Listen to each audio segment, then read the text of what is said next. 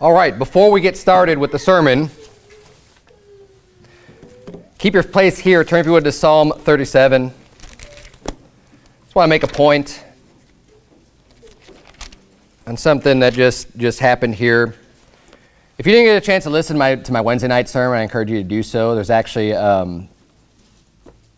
turns out to be very similar with what I'm going to be talking about just for a second here, right now.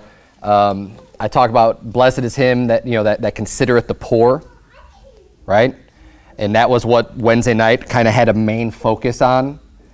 And I preached a lot about giving and stuff, which is a good thing to do. And look, I believe in giving. I believe in helping the poor. But if you remember, if you didn't catch it, I talk about considering the cause of the poor too, and considering why they're in their condition. There's a difference between the poor and the bum. Okay, there's a difference between the poor and the wicked person who's out to try to just get your money and try to guilt you into giving you money, and they're not willing to go off to work, and they're not willing to go off and support themselves, and they just want to take your money.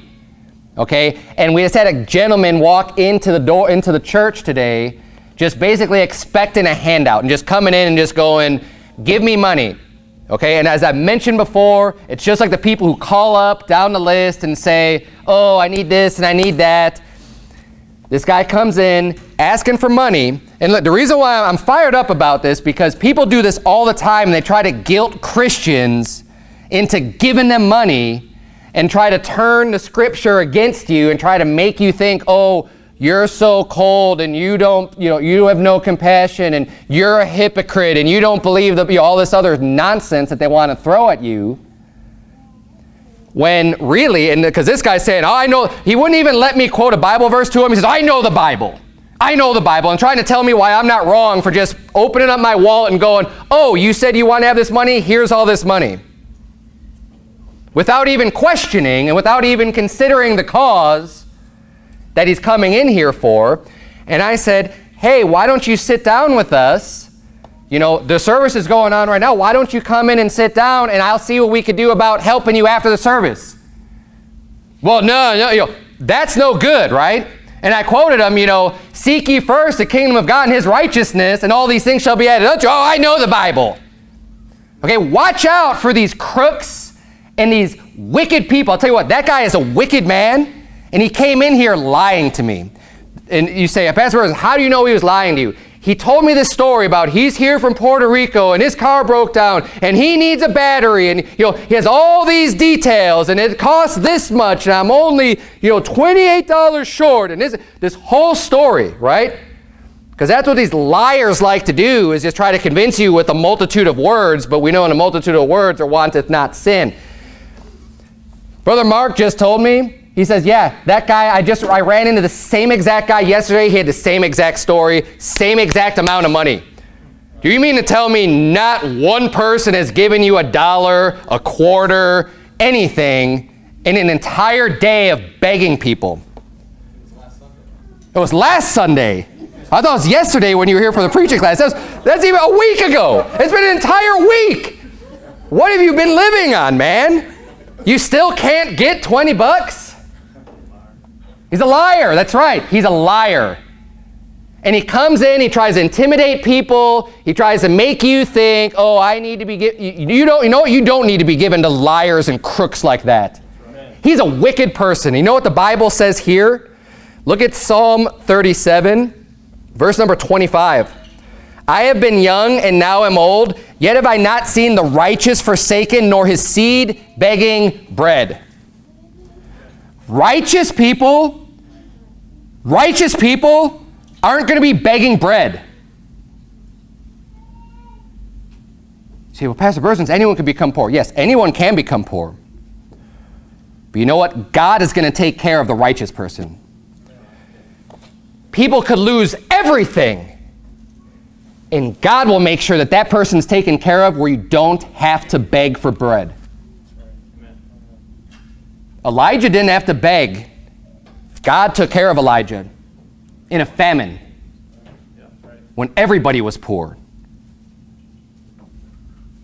Okay, the righteous don't have to beg. Now look, listen to my sermon on Wednesday, because I don't want to re-preach this entire sermon, because I do believe in giving, and I do believe in helping people, and I do believe in having compassion on people, and helping out those that are poor, and yes, giving financially, giving money to help people in need. But we need to consider the cause and not be swindled by crooks and wicked people that are out there that are just coming in to get a free handout, and they're bums. And this was a well-able-bodied man, and you know what he is? He's a stinking bum. And he deserves nothing. And I gave him an opportunity. Look, it's Sunday morning. You're worried about a car battery. It's Sunday morning. You walked into a church, and instead of walking in and worshiping the Lord Jesus Christ, you tell me, oh, I know the Bible. If you know the Bible, then why are you forsaking the assembling? And I've said this before, I don't make these promises as if, well, if you stay here, I'll give you this much money. I want to see where their heart is. Because I am willing to help people out, especially if they're going to say, you know what? Yeah, I really ought to be in church right now. And if that man would have said all those things, even though he's a liar or not, like I didn't know, I got that extra information, I pretty much thought he was, but as soon as it's like you hear these stories over and over again, you try to give people the benefit of the doubt, but if you see someone's heart is in the right place and you're trying to do what's right, great. But if you don't have that right, no amount of money is going to help you. And if you run across this guy, it's another reason why I'm bringing it up, don't give him anything.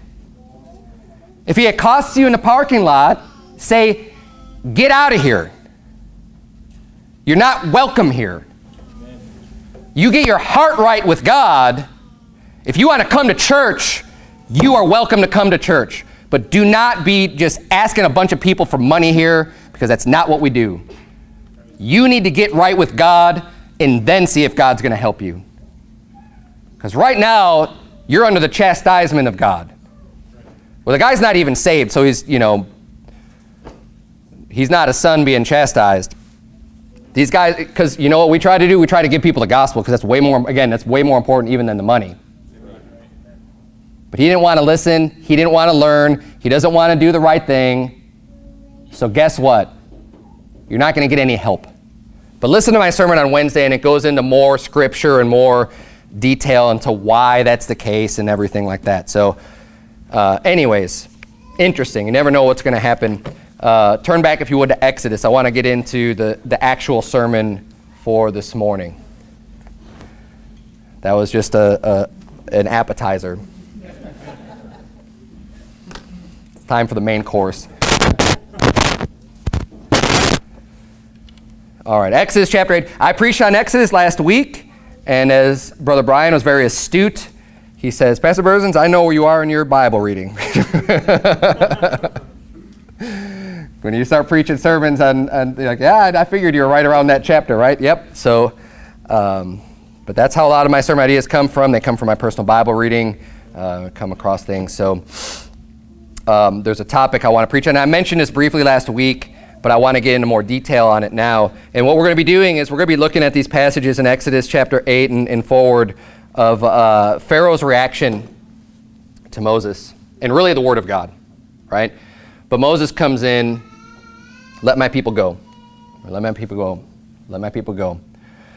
And in the course of this, Pharaoh at first, he's not budging, right? But as the plagues become worse and worse, he starts to crack. And you'll see, and we're going to look at these specifically. And he starts trying to give stipulations, going, okay, I'm going to let you go, but you're going to do it my way, right? I'll let you go, but no, we're not going to do this. Let's look down here at verse number 25. The Bible says, and Pharaoh called for Moses and Aaron and said, go ye, sacrifice to your God in the land. So this is what they're asking for, right? We need to go. We need to sacrifice to the Lord. They said we need to be let go to do this. So now he's finally cracking. He's saying, okay, go. Verse 26, and Moses said, it is not meet so to do, for we shall sacrifice the abomination of the Egyptians to the Lord our God. Lo, shall we sacrifice the abomination of Egyptians before their eyes, and will they not stone us? So he says, go sacrifice to your God in the land. He's saying, well, you can't leave, just go do your sacrifice here. Right? Just do your sacrifice, whatever you need to do. And Moses explains, look, this is what we need to do is an abomination to the Egyptians. I mean, they hate this. They're not going to tolerate us doing this just right in front of their eyes, right? You've got two different cultures living here. You've got the Hebrews and you've got the native Egyptians, that two different gods, everything's pretty different in their culture. So they're saying they won't tolerate this. So he tells them, we will go 3 days' journey into the wilderness and sacrifice to the Lord our God as he shall command us. And Pharaoh said, I will let you go that you may sacrifice to the Lord your God in the wilderness. Look at this. Only you shall not go very far away. Entreat for me. So now he's still saying like, well, no, it's going to be this way. And Moses said, behold, I go out from thee, and I will entreat the Lord that the swarms of flies may depart from Pharaoh, from his servants, and from this people tomorrow. But let not Pharaoh deal deceitfully anymore in not letting the people go to sacrifice to the Lord. And then down at verse number 32, it says, and Pharaoh hardened his heart at this time also, neither we let the people go. So he still doesn't do it. Right? He's trying to say, okay, well, will you do it this way, do it this way. Flip over to chapter 10. We're going to see one more example of this. And we're not going through all the examples. This is just two. I want to point this out to really get the point across. Verse number 7, the Bible reads, and Pharaoh's servants said unto him, how long shall this man be a snare unto us? Let the men go, that they may serve the Lord their God. Knowest thou not yet that Egypt is destroyed? So now, at this point, Pharaoh's servants are going like, look, this land is becoming desolate just because of all the plagues and everything that has been done by not letting them go. And they're saying like, just let them go, right? Just let them do this thing, because then all of Egypt is being destroyed. Verse 8 says, and Moses and Aaron were brought again unto Pharaoh. And he said unto them, go serve the Lord your God. But who are they that shall go? He's still not good enough just to say, go.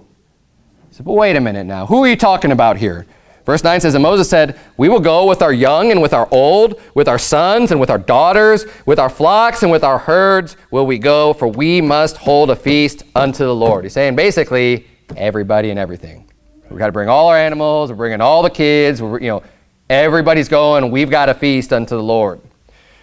Verse 10, and he said unto them, let the Lord be so with you, as I will let you go, and your little ones. Look to it, for evil is before you. And then in verse 11 he says, not so, go now ye that are men, and serve the Lord, for that ye did desire. And they were driven out from Pharaoh's presence. So he's saying, and then he's just flip-flopping here, he's going, you know what, no, I'm not going to let you all go, just the men. He's like, that's what you asked me for before, that's what you wanted, so that's all I'm going to give you. And then jump down to verse number 24. The Bible says, and Pharaoh called unto Moses and said, go ye, serve the Lord, only let your flocks and your herds be stayed. Let your little ones also go with you. So then he's still giving back a little bit more, but he's still trying to keep control over all of this. And Moses said, thou must give us also sacrifices and burnt offerings, that we may sacrifice unto the Lord our God. Our cattle also shall go with us. There shall not an hoof be left behind, for thereof must we take to serve the Lord our God, and we know not with what we must serve the Lord until we come thither. But the Lord hardened Pharaoh's heart, and he would not let them go. Now, what I'm preaching on this morning, it's great. It's a great story. And Moses is a great leader, and there's a lot of things we could learn from this. But I want to take this, and I want you to think about and consider this story from not just from a story perspective, but kind of put yourself in the shoes. What we see Moses doing here is not compromising. He's being offered multiple times to have a resolution, to have an end to this struggle. And what I want you to think about is, it's great when you read the stories of people doing great things and being solid and being firm and not backing down and not compromising. But sometimes we fail to realize all that may be going on internally during those situations. So we can look at it and say, this is how we need to be, amen and amen. But you need to think about and consider the pressure that is on a person, any human being, to want to end resolutions, but we also need to understand the importance of not compromising when it comes to the things of God and the things that are right and wrong. Amen. That's good. Now, I'm sure Moses didn't want to, from the beginning, he didn't want to be a spokesman, right? He was taking on this role. God had, ordained him to do this, and he was doing it. But he was not the most confrontational person. In fact, he was a very meek person. So for anybody in a position, I mean, he also has people hating on him too. His own people were getting upset and getting angry, and why are you causing waves, and now things are worse for us, and now they're making us do more work, and you brought this all on us. When he's out there like working for them, working for the benefit, he's got all these people hating him. He's not in a good position. And you know what? When you stand up to do what's right, oftentimes you won't be in a good position. If you stand up on principle, you may get a lot of people hating you, and people that don't even realize when you make decisions for their own good. This is, as a side note, this is one of the reasons why pure democracies aren't a good idea. Because the majority oftentimes don't even realize what's best for them. And you end up with mob rule, and you end up getting things where people just want to satisfy their lusts and their desires, and the more wicked a society becomes, the worse it becomes. Which is why and again, I'm not advocating necessarily for, even our system of government, because there's a lot of things that are wicked. But the concept of having a representative government is you have someone who's supposed to be, making decisions on principle with integrity, so that you can say, okay, this is a just person, this is a righteous person, so we're going to trust their judgment in making good decisions that's going to affect a lot of people, to do the right thing.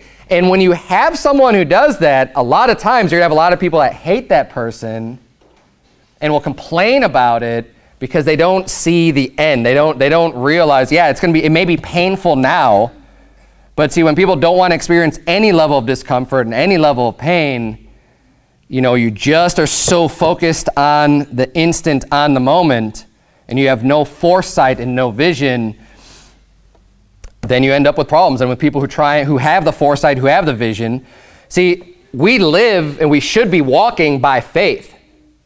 Faith means, it's something that's not seen yet. We're seeing it, we believe it, we know it to be true, but we're not necessarily reaping the benefits right now.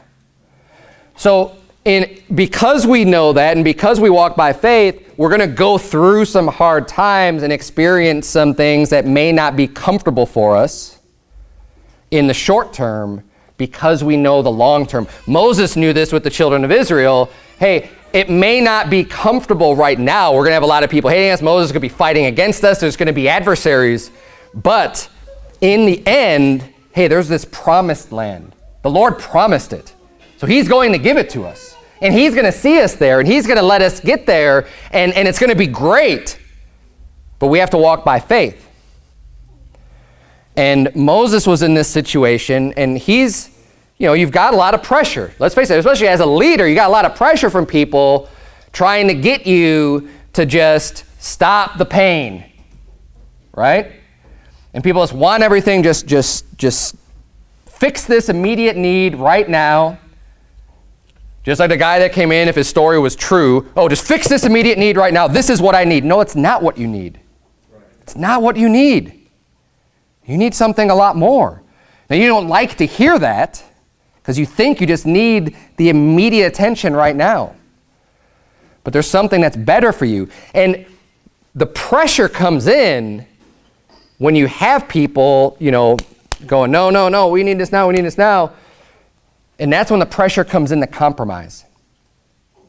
And especially when you have these offers here, and you've got, Pharaoh is basically offering to end all this. Okay, but you just got to do that. Just give me something here, I need to save face. You can't just come in here demanding things, because if you just demand everything and I just give you everything, then everyone's going to walk all upright. Because that would be Pharaoh's perspective.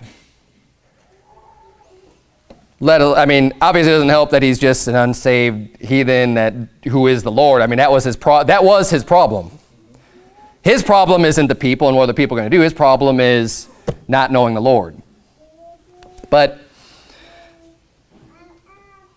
he's got this thing, so he's trying to save some face and whatever. Well, because there was no reason why they couldn't go any further. He's just trying to exert control and power. Obviously, we can't just give in to that, even though the temptation may be very great to do so, because you just want things to end. Moses walked by faith. He was dedicated to following exactly what God had commanded him to do. And God is a God that, when he makes commandments and when he tells us to do something, you do it.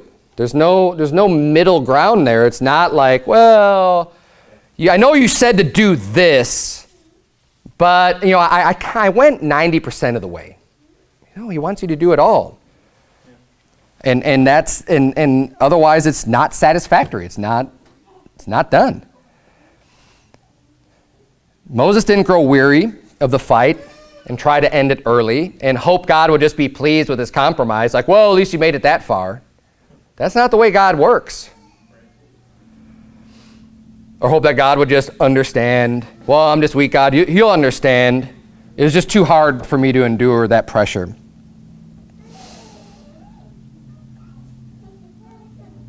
These are the moments when you're going to have the most pressure are going to be the defining moments for your life.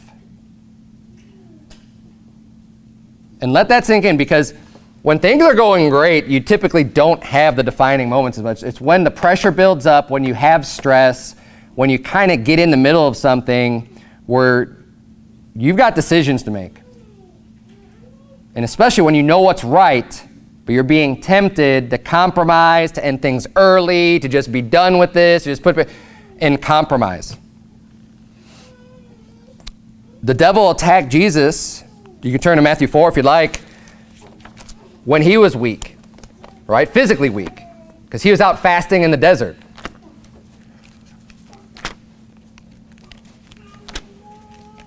And when you're fasting, physically you're going to end up being weaker.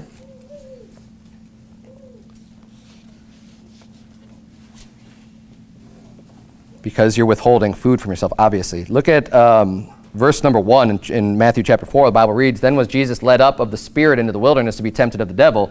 And when he had fasted 40 days and 40 nights, he was afterward and hungry." So he's hungry. I mean, it's been 40 days of no food. It's a long time. That's over a month of not eating. He was physically a human being, right? He's God in the flesh, but he still has that flesh that has the same needs that our flesh has. He needs sustenance. He needs food, physically speaking. So 40 days, yeah, he's hungry.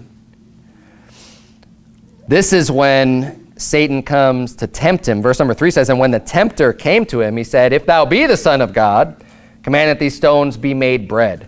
But he answered and said, 'It is written, man shall not live by bread alone, but by every word that proceedeth out of the mouth of God.'" This would be a compromise where you can say, oh, well, you're challenging me. I can show you I'm the Son of God and I can eat. So he's trying to get him to do something that he's going to want to do anyways. He wants to eat. He's not necessarily, this very first one is so subtle. He's not trying to get him to do something necessarily at this point that's just completely obvious wrong. Right? He's subtly just going, well, why don't you just make these, you say you're the Son of God. Why don't you prove it and make this some bread? He's been fasting for 40 days. But he answers with the word of God. He answers by faith, basically just saying, no, this is what the Bible says. This is what God says. Verse number 5 says, "Then the devil taketh him up into the holy city and setteth him on a pinnacle of the temple and saith unto him, If thou be the Son of God, cast thyself down. For it is written, He shall give his angels charge concerning thee, and in their hands they shall bear thee up, lest at any time thou dash thy foot against a stone." So he's saying, see, He's like, why don't you just throw yourself down? It doesn't matter. God's already promised to protect you. So, the angels are going to come. They're going to make sure that no harm comes to you. And why don't you just do it? And that's just kind of a foolish temptation anyways, because why would you just do anything just because, like, well, nothing's going to happen anyways. Well, why would I just do that? It makes no sense. And Jesus said unto him, verse 7, it is written again, thou shalt not tempt the Lord thy God. Like, why are you going to test him? Don't be testing God like that. Again, the devil taketh him up into an exceeding high mountain, and showeth him all the kingdoms of the world and the glory of them, and saith unto him, all these things will I give thee, if thou wilt fall down and worship me. Then said Jesus unto him, get thee hence, Satan, for it is written, thou shalt worship the Lord thy God, and him only shalt thou serve. Obviously, Jesus is God in the flesh. Jesus is perfect, and he doesn't succumb to any of Satan's temptations. But what we learn from this is how Satan works, too. Obviously, the Son of Man is sinless, but we see how Satan works here in attacking with various methodologies, trying to appeal to your physical lusts of, like, just food and sustenance, and saying, hey, you can do this. How about this? I have needs. I'm poor.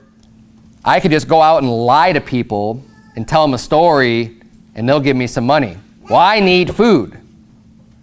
Hey, that's quick and easy. How about you don't compromise, though, because the Word of God says not to bear a false witness. And the Word of God says, to seek ye first the kingdom of God and his righteousness, all these things should be added unto you. Walk by faith that God will take care of you when you give heed to his word, and not compromise to meet some other need, some other lust, some other fleshly desire. The devil is tempting Jesus with all the kingdoms of the earth. Well, Jesus knows he's the King of kings and Lord of lords, and he's going to inherit a kingdom far better than what Satan can offer him anyways. And either way, even if he didn't have that inheritance, he still knew it's not right. You need to worship the Lord God. Right? He didn't just do it because he knew he had a kingdom. He didn't do it because it wasn't right. And we need to not compromise and not allow ourselves to be tempted into these things. The compromise that Pharaoh was trying to make with Moses was targeting Moses while he was doing the right thing. Right? So turn if you would to James 1. Turn to James 1.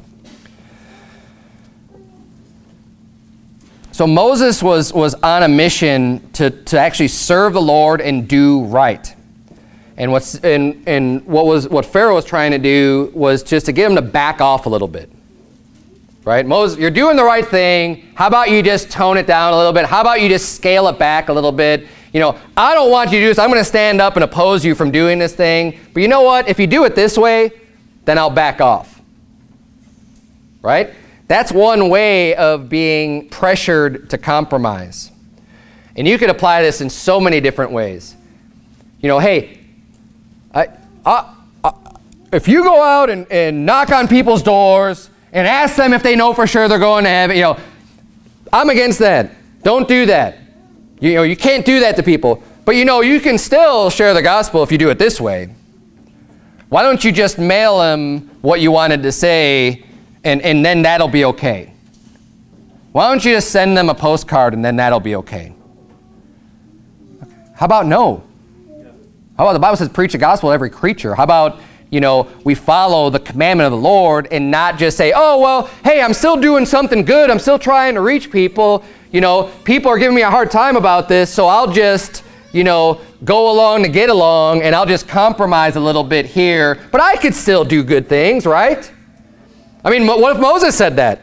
Hey, we could still offer some sacrifices. Maybe it's not all of us. Maybe it's not in the location that God said. But you know what? We can still do some good things, and we could still get some good work done. And now we won't have any more problems with Pharaoh, and maybe Pharaoh will be our buddy, and maybe one day he'll see eye to eye with us. How about no? Those are the types of thoughts or ideas that are wicked, that are going to get you to do the wrong thing and compromise on God's word. Just because you're feeling pressure and you want something to end, you need to stick with God's word. And stick with the right way of doing it all the way through. And don't fall into this snare of thinking, well, maybe, if we do it this way, and you're cutting back on the right way, if we do things this way, we'll attract more people. Churches do this. You know, the pastor says, why do you guys sing these old hymns and you read that old Bible? Why don't you just make things a little bit newer, a little bit more exciting? You know, this young generation, they need to be what they need. We need some lights going on in here. We need a smoke machine. We need to do something to get things, you know, a little bit more lively and interesting. And you need, you know, if you want to get more people in here, you know, these songs, they have too much doctrine in them. They say too many things. They make too many bold stands. You need to just mellow that out a little bit and make it more generic so you could just get more people in here. And then over time, you can work with them and get them to see. No. It doesn't work that way. You know what that makes you? A compromiser. You know what that makes you? A hypocrite. You know what that makes you? Is someone who has no integrity. If you believe something, then go with it. Believe it. Don't be ashamed about it. Don't be ashamed of the Word of God. Don't hold back. Don't cut back. Just, this is what it says, and this is what I believe, and this is what we're going to do because it's the right thing to do. And it's either going to attract people or repel people. It doesn't matter to me because this is what's right. This is what we do. Amen.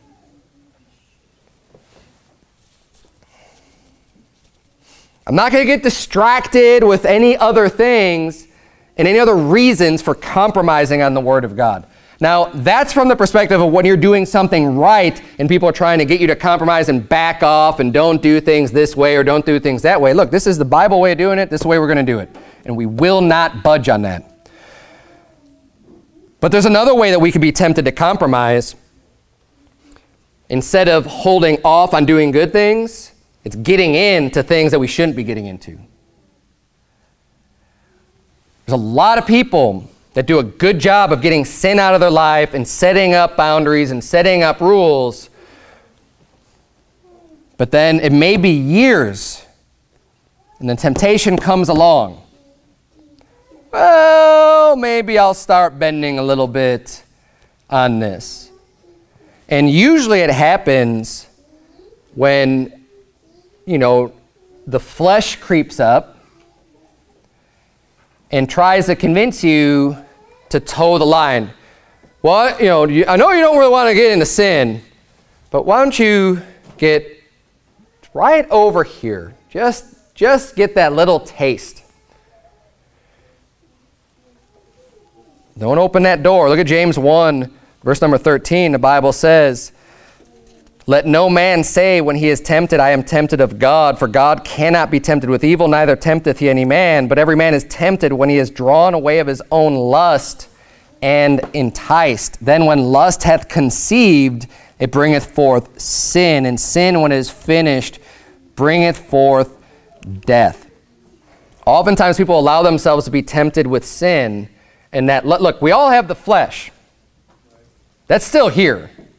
Okay, until Jesus Christ comes back, we're stuck with this flesh. But we also have the Spirit. Now, the flesh is going to make you want to lust after sinful things.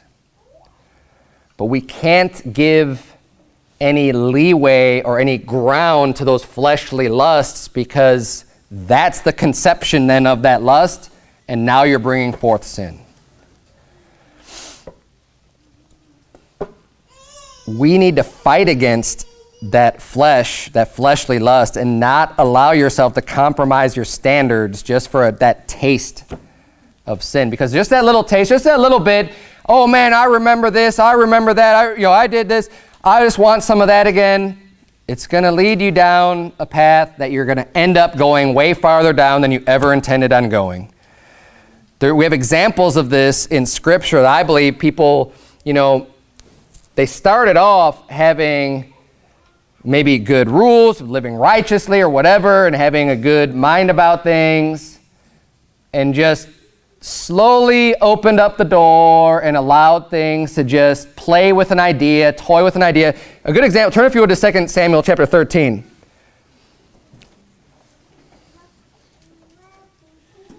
Second Samuel 13 is the story of Amnon, one of David's sons.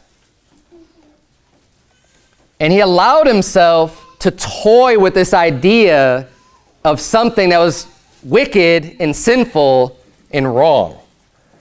But his flesh was driving him in this direction, and instead of just, for a long time, I assume for a long time, I don't know exactly how long, but for a time he was, nope, can't do it, can't think of anything like this. But he's got this friend that gives him some bad ideas and is a bad influence on his life, and then he starts opening up this door, right? And he ends up going way further than he probably even intended on going, and it had disastrous consequences in his life and other lives around him. Look at verse number 1, 2 Samuel 13. The Bible reads, "And it came to pass after this that Absalom, the son of David, had a fair sister whose name was Tamar. And Amnon, the son of David, loved her." So Amnon he falls in love with his sister, because it's half-sister, but still a sister. And obviously the Bible forbids this, and obviously this is wrong, and we all know this today. I'm not going to go and explain on why this is wrong, but in his flesh, he's got this extra love for his sister than he ought to have. Verse number 2 says, "And Amnon was so vexed that he fell sick for his sister Tamar." Fell sick means like he's lovesick, right? He's got this problem. It says, "For she was a virgin, and Amnon thought it hard for him to do anything to her." So at this point, he says, "But you know what? That would be like it would be too hard. Like I can't do anything." And he set up no, can't do this, can't cross that line. He thought it too hard to do anything about this. He wasn't going to take any action. He's like, this is the way it feels. He understands that, but he's saying, you know what? Not going to do it. But he's got this bad influence in his life. Verse number 3 says, "But Amnon had a friend whose name was Jonadab, the son of Shimeah, David's brother, and Jonadab was a very subtle man." So Jonadab here is representing Satan with his subtlety that's going to come in and try to get him to compromise on his boundaries, get him to compromise on his stance against doing something wicked. And he doesn't just go right off the bat and say, "Hey, why don't you just go and force your sister Tamar?" Because he wouldn't fall for that. But what he does is he tries to get him and entice him to compromise, to put himself in a situation where now it's going to be a lot harder for him to control his flesh and to control that situation. See, what we have here, when you have some wicked desire, the best thing for you to do is to remove all opportunity for that desire to be fulfilled, right? So men, ladies, if you're married and you have a wicked desire for someone who's not your spouse, you need to set up rules so you don't have opportunity for that desire ever to come to fruition. So what you don't do is, well, I'm just gonna, because what too many people do, well, I'm just gonna flirt with this person a little bit. I'm just gonna talk to them. I'm just gonna get friendly. I'm not gonna do anything, right? I'm not gonna commit adultery. I'm not gonna cheat on my husband. I'm not gonna cheat on my wife. But I have this feeling. And people choose to try to toe that line, right? And kind of see how close they could get and have fun and start going down that path. But that's the path that leads to destruction and adultery and divorce and all manner of wickedness.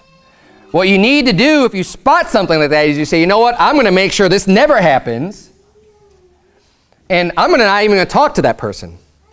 Because I've got a wicked desire in my heart that needs to get fixed. And this flesh, I'm going to overcome this flesh with the Spirit and say, I'm not even going to put that in the realm of possibility of happening. So if I'm ever find myself in a situation, I'm never going to allow myself to be alone with that person, or, I'm just going to cut contact because that's wicked and I need to get right with God. And I would go even further than that in general, is even before you have that wicked desire in your heart, is to not allow yourself to build close friendships when you're married with people of the opposite gender, to even even allow for that opportunity to build some special bond with someone other than your spouse to guard against the adultery that could very easily happen. Amnon thought it hard for him to do anything. And he didn't make this plot and this plan, but you know what? When he heard it, he was willing to compromise. Look at what happened in verse number 4. And he said unto him, why art thou, being a king's son, lean from day to day? Basically, you shouldn't be like this. You shouldn't be sad. You shouldn't have it. You're the king's son. You're better than this. Just trying to puff him up. Wilt thou not tell me? And Amnon said unto him, I love Tamar, my brother Absalom's sister. And Jonadab said unto him, lay thee down on thy bed, and make thyself sick, and when thy father cometh to see thee, say unto him, I pray thee, let my sister Tamar come and give me meat, and dress the meat in my sight, that I may see it, and eat it at her hand. Oh, well, you love her? Well, here's a great opportunity for you to spend more time with her. Right? Now, this wicked friend Jonadab doesn't tell him to do anything overtly sinful other than pretending, lying, pretending to be sick, right? But he's not telling him to force her, but what he's doing is he's opening up this opportunity. He's getting him to compromise. He's putting this thought in his head, like, oh, wow, yeah, if I do this, then she'll come and care for me and nurture me, and, I love her. But now what he's doing is he was lovesick over this girl, and he put himself in a bad situation where now he's in bed, and he has this woman that he's lusting after come into his bedroom to be alone with him together in the bedroom. Not the position you want to find yourself in. Okay? And look, I brought up married people. How about unmarried people? How about you're dating someone, you're seeing someone. Don't put yourself in a situation, you have feelings for someone, where you allow yourself to be in a bedroom or be in a house alone together. Right. No one else is around, and you're just in this room, in this house, with no one else. Look, that's a bad situation to be in. That's going to allow for the rise of the temptation to commit fornication. Look, fornication is a wicked sin. Fornication is a sin that's going to get you kicked out of this church. The Bible says, put away from you among yourselves that wicked person. Flee fornication. Every sin that a man doeth,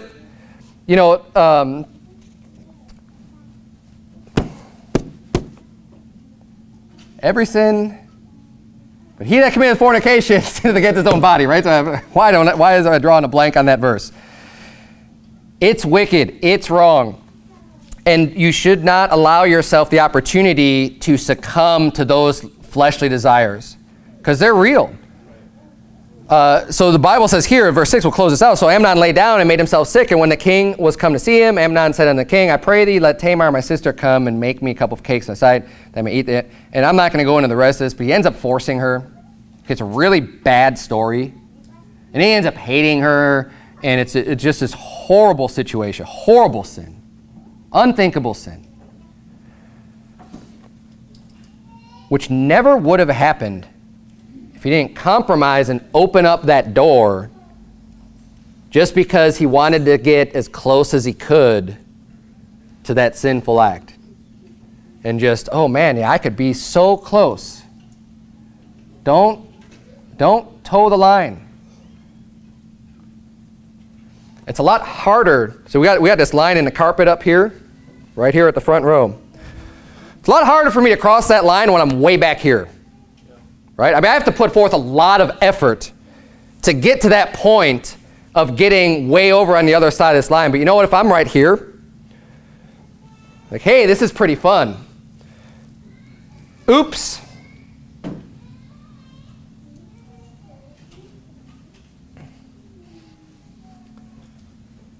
We shouldn't be playing around with sin, especially as children of God. Brother Devin preached a great sermon yesterday at the preaching class on just reverencing God, reverencing his name. And, people ought to have a healthy fear of God. And as children of God, we ought to as well. If you fear God, you're not going to toe that line and flirt around with, getting into sin. And not only, you know, obviously for your own chastisement and punishment, but you know what? When you sin, you impact other people. Amnon did horrible damage to multiple people. To his sister first and foremost, but also to his father with other relatives. I mean, this just impacted a whole bunch of people. His other brother who took in Tamar, right? Absalom took in Tamar as a result of this. I mean, just so many people's lives are impacted by this one compromise and allowing this to go forward. And you know, when you make that compromise, it may not happen the first time, but then that's just going to embolden you to toe the line even closer. Say, well, I didn't sin this time. Yeah, then you're going to keep going down that path because you're going to think it's safe. And it's not.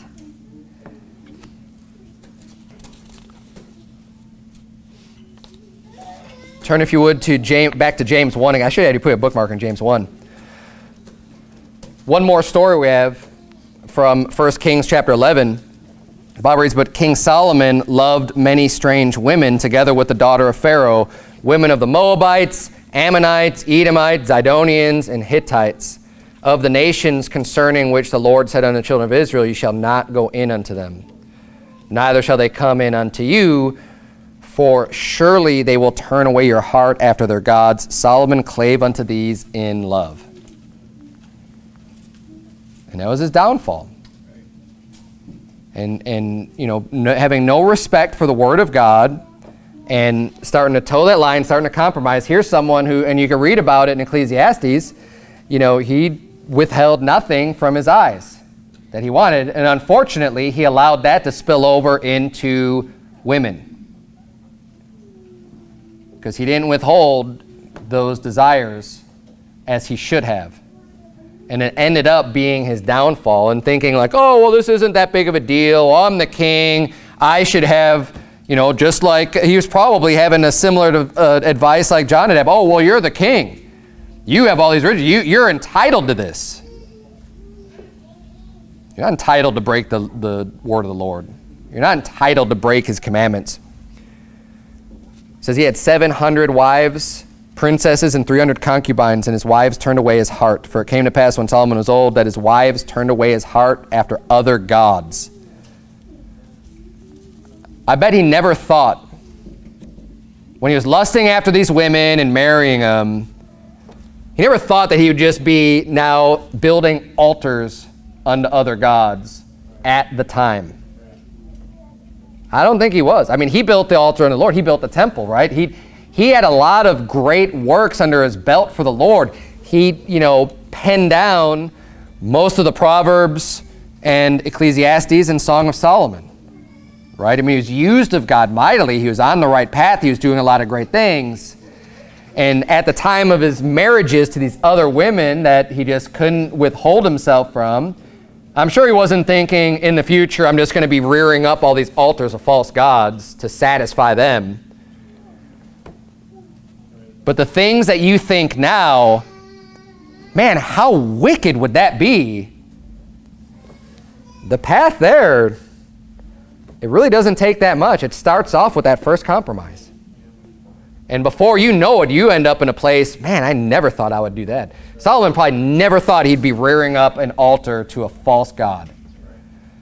And honestly, I think Amnon never thought he was going to be forcing his sister. I don't think that he really necessarily wanted to do that. I think he ended up allowing himself to get in this position, and he let the lust of his flesh just take over. Then it was too much for him to control, and he ended up committing that wicked sin. Yes, it was plotted and planned for her getting there and everything. And again, I don't know the intentions. It's speculation, but I do know the way that flesh works and human sinful nature works. And when we open up that door of opportunity, bad things are going to happen. It's inevitable. That's why the Bible says in 1 Corinthians 10:12, wherefore let him that thinketh he standeth take heed lest he fall. Don't think so highly of yourself. Well, I would never do that. I've got personal testimonies myself, and I'm not going to go into those. I don't feel like confessing all my sins to you this morning. Okay, but there are a few different things that you know, earlier in my life, I've been like, no way would I ever do that. That later on, through, you know, a series of compromises, well, it's not that bad. Well, okay, well, all of a sudden here you are going, huh, didn't think I'd be here.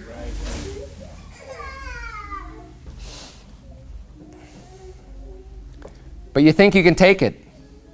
Oh, this isn't that bad.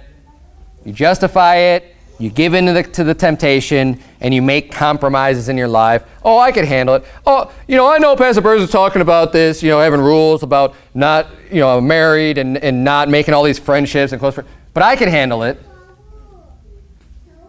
Maybe he needs to do that. That's good for him, but I can handle it.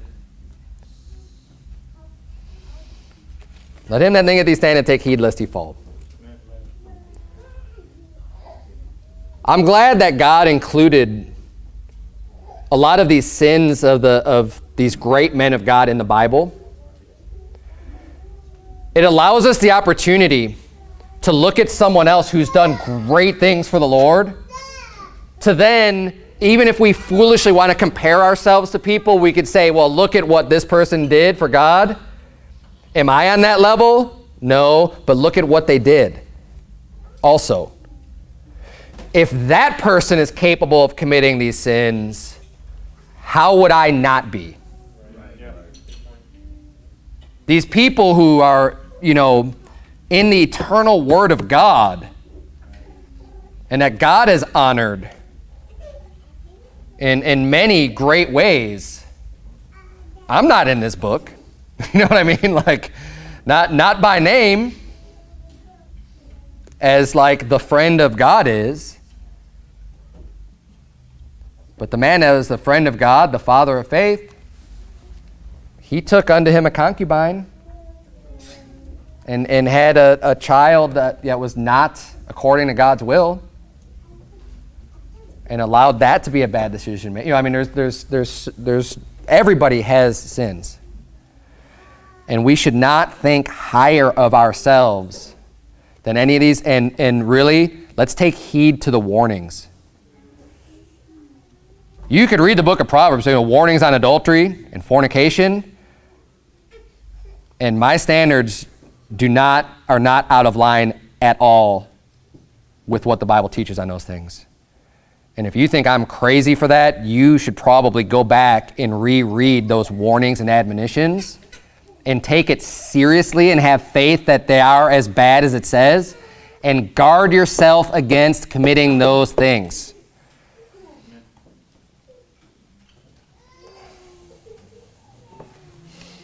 Don't be double. You know, compromise ultimately leads or stems from a double-mindedness also. For James 1:5 says, if any of you lack wisdom, let him ask of God, that giveth to all men liberally and upbraideth not, and it shall be given him. But let him ask in faith, nothing wavering, for he that wavereth is like a wave of the sea, driven with the wind and tossed. For let not that man think that he shall receive anything of the Lord. A double-minded man is unstable in all his ways. Now, I wanted to read this in context because in context it's just talking about asking the Lord for wisdom. But the statements given about being double-minded and about being like the wave of the sea that's just driven back and forth and tossed around because of being double-minded and being unstable in all your ways stands and applies to more things than just asking for wisdom, right? So had Moses been double-minded in his faith that God was going to deliver, that God was going to protect them, that God was going to come through, he would have compromised. He would have been unstable. He would have been like, well, I don't know. I mean, Moses or Pharaoh's got all this power and he's his king and he's already been oppressing us so much. If he was double-minded in his faith there, it wouldn't have worked out so well. If you're double-minded on anywhere in the scripture, it's not going to work out well for you. You need to decide and be settled on the Word of God and not allow these compromises to come in. And obviously a compromise is a double-mindedness. And I didn't know if I was going to mention this or not because I don't like making things too political, but I was taught in school, you know, how great the compromise was. This was lifted up when we're learning about government, we're learning about all this stuff, like with this great thing about compromise. Compromise is like a dirty word to me. Seriously. If you think about it, the reason why compromise is exalted, say, well, you got to give and take and do all this to work together and everything else. But when it comes to righteousness and things that are right, and supposedly that's what the government, you're supposed to have representatives that are going to be representing what's right. You don't compromise on what's right. The ends don't justify the means. You don't say, well, I got this passed through, but I had to give up this. How about we don't give in for any wickedness? I'm not gonna promote things that are filthy and vile, and I'm not gonna support people who support those things. And we need to make a stand and say, we're not gonna compromise. And that's why I hate politics, especially these days. Because at some point, once upon a time, I believe, I don't know this because I wasn't around, but at least from what people were giving off the impression that they had integrity. And people might have had ideas that I disagreed with, but at least they held to ideas and principles and would make decisions based on those things, as opposed to just, who knows what they believe. I'm just going to say what I think people are going to want to hear and do whatever and do wicked things, and nothing is guiding me, and I don't care what's right and wrong. I'm just going to go with whatever. Who knows? And that's why it's so hard to support anybody. Compromise, and compromise is what leads to, say, well, if people didn't compromise in the House and in the Senate and all these bills and stuff, then nothing would get done. You know what I say? Good. We have enough laws. We have enough stinking taxes. We have enough problems with our government as it is. We don't need it getting any bigger. How about you stop compromising and stop passing through a bunch of garbage and get rid of half of the, more than half, 90% of the junk that we got going on right now, and we'd be in much better shape instead of compromise. Oh, well, we want to get this bill through. Well, we want to get this. How about you stop getting bills through? I don't know about you, but I was happy when the government was on, when the government shut down. Oh, we can't sign this budget. Good, because you keep on spending more money than we have. You keep on selling the future of our children down the river, getting us into more and more debt because the government doesn't produce anything. It just taxes its people, and we're already overtaxed to the point of we've got a debt that's unsustainable and that's just going to kill the whole system. They want to kick the can down the road further and further and like, oh, this is so bad, the government shut down. Shut down the government. If it means you're going to stop spending, great. Oh, but what about people's jobs? You know what? We shouldn't have a whole huge segment of our society relying on the government to provide them jobs. Because like I said, they're not producing anything. The government isn't producing anything.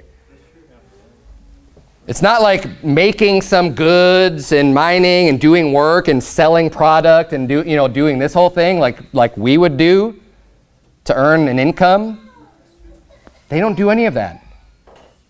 It's just bureaucracy. We don't need more of that. That was my little pitch. And you know what? I don't care what the stupid laws say about what I'm allowed to say and what I'm not allowed to say, because it's the house of God. And second of all, I'm not even breaking them anyways, because I'm not endorsing anybody.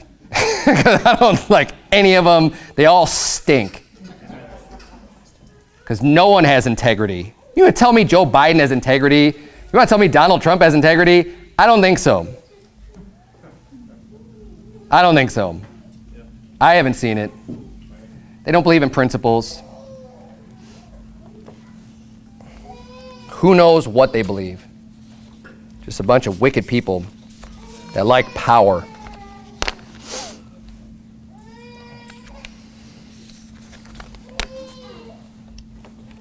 No compromise. Don't make a deal with the devil. It's never going to work out in your favor. The Bible says, walk in the Spirit, and you shall not fulfill the lust of the flesh. Easier said than done, I know. But don't give in. You know when those moments come. You know when your flesh is going to try to convince you to compromise. Well, just this once. Well, Don't do it. It's always going to work out against you. And honestly, some of the best victories are made when no compromises are made. That victory with Moses, I mean, how fundamental and foundational is that victory that's just mentioned all throughout the Scripture? From no compromise. We don't compromise on the things of God. God will see you through it to the end. Just have the faith. He'll make that victory so much sweeter. Don't fall short. The children of Israel, you know, when they were wandering through the wilderness, God had the end in sight and planned out for them already with the oasis and the palm trees and everything else. He knew where he was leading them to. They didn't know. They were complaining, oh man, what are you doing? You're going to bring us out here to kill us, and start complaining and everything else. It's like, look, just go a little bit further. Just have that faith. Don't compromise. Don't go back. Don't fall. Just let it keep going. God has you. He'll take care of you. Let's bow our heads and have a word of prayer. Dear Heavenly Father, Lord, we thank you so much for all that you do for us. Lord, I pray that you please help us to have the faith to be able to follow your word completely without compromising. I'm glad that Moses didn't compromise to Pharaoh, and I pray that you please help us to be strong and be strong in our spirit to not compromise on our own convictions and our own beliefs and our doctrine, dear Lord, just because there's pressure coming on us. Lord, help us to beat that pressure with faith in your word and in you, and that you would just strengthen us to do what's right every day. In Jesus' name we pray, amen.